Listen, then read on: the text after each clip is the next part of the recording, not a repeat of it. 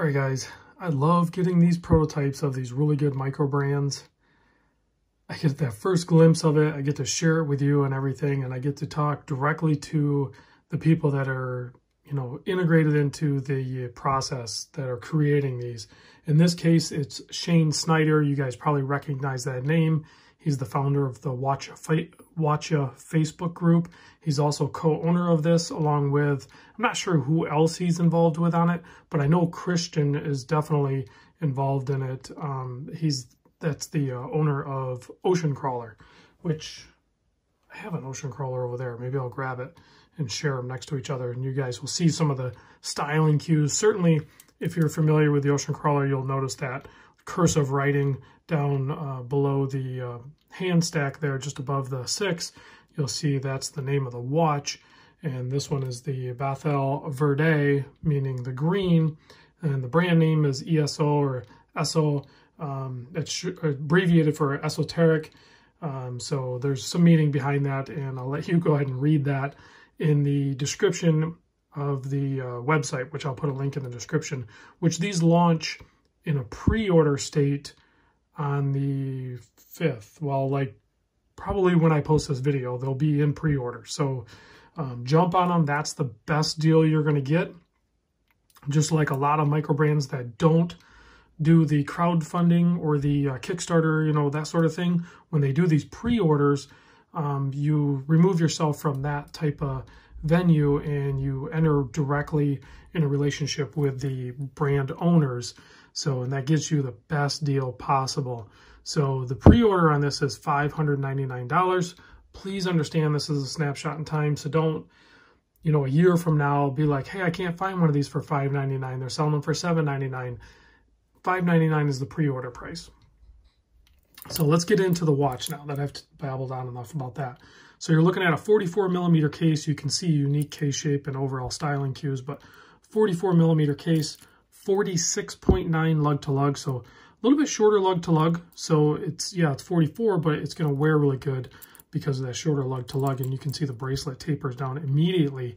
Very short, solid end link on that bracelet, and then that center part is part of the first articulating link, so it's going to add to comfort. The thickness I gave you, I'm going to give you a couple different measurements. From the case back to the top of the bezel is like 12 3/4. If you get all the way up to the boxed sapphire, it's like 13.9. So keep that in mind. Overall it's a little bit thicker, but I tend to like to try to exclude the crystal because it really doesn't play a role in the overall thickness, like when it's on wrist.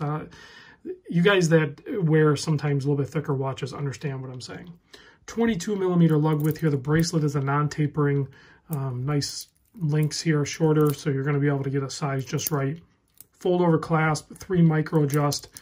Pretty simple operation here. I like that. It's nice and thin, but it also, with those shorter links, you're going to be able to get a correct size, no problem.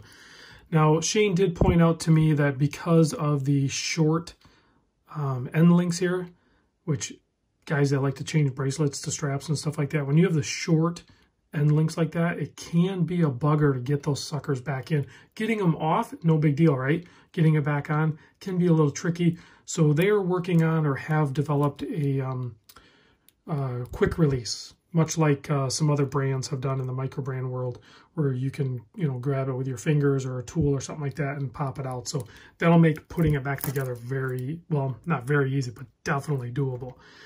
Nice oversized and shaped screw down crown, because this is a 600-meter water resist watch, I think. 3,000 feet, 600 meter. So very easy to operate.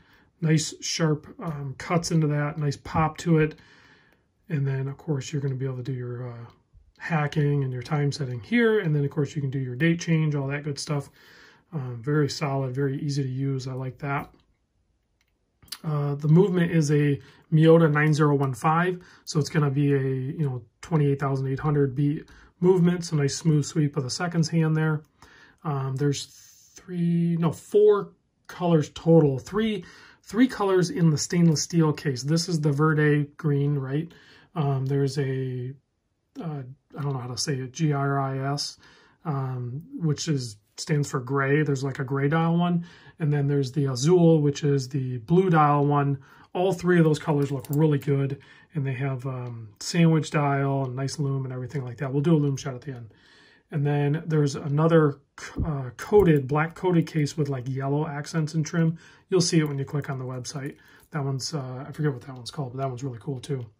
Weight on this, usually I don't disclose weight just because most watches are within a certain spectrum. You guys kind of just get it, you don't really need to mention it. But this one is a little bit heavier, but not unwieldy heavy, if that makes sense. I measure sized for maybe a little bit bigger than my wrist, 209 grams. In comparison, a Seiko Monster size for my wrist is 175 grams. So a little bit heavier than a Seiko Monster, but like I said, it's not like, 260 grams like I've had on the channel, some watches like this size that just weigh a lot more.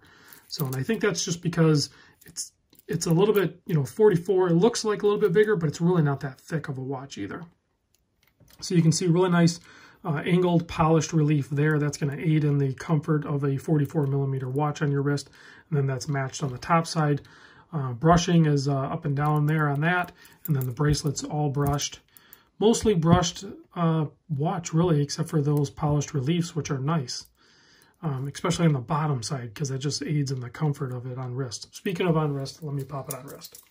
120 click bezel. I really like the steel bezel. You guys know I'm a fan of the all-metal bezels, so this watch is definitely in my wheelhouse, and I like that it's a little more unique shaped, kind of retro-inspired in its color palette and its case, look features. And certainly that bezel insert there. Which, is that an insert? No, that's not an insert, I don't think. Or maybe it is. Yeah, maybe it is. I don't know. I think it is an insert. So 120 click, like I said, smooth and consistent all the way around. Everything lines up, except for I went one too far. And again, this is a prototype, so if there, I did it again. So if there's anything funky with it or whatever like that, that'll be cleaned up in final production. So you get a closer look at that green dial. That is just a beautiful dial. Shane, if you're watching this, I'm assuming you will, don't change the color on these. I love the splash of orange on the model name, and then paired up with that green transitioning to a darker, almost black on the outside. The sandwich dial, always love seeing that. A lot of people like the applied indices. If the watch is done right, I almost prefer the sandwich dial. And then, I don't know if you guys noticed this or not. You don't see this very often either. It's hard to tell on this one. Green date wheel. They color match the date wheel on this. Thank you, thank you, thank you for going that extra step. That's what I love about micros.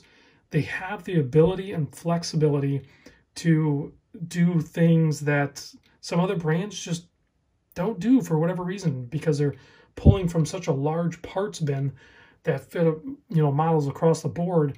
When a micro brand makes a one model, they get to play around with it a little bit more, and I dig that about micro brand. So you can see a really nice handset there, high polished, matching lume. Should be like like an old radium type lume, but Shane said something like it's a weird mix compound where they got BGW9 and C3 and stuff like that. So I'm excited about the lume. It's nice and potent. So let me do that lume shot right now. I think we covered everything. If you guys have any questions on this watch, I'll probably have it for maybe a few days, and then I'll get one later once they do the order fulfillment. I'll get another one on the channel. So, and I'm pretty sure I'm going to get this green one. I think I like this one the most. So there you can see the lume, excellent lume. They're able to get it very thick underneath that with that sandwich dial. So, all right, guys, thanks for watching. Big thanks to Shane for hooking me up with this, and I'll catch you on the next video.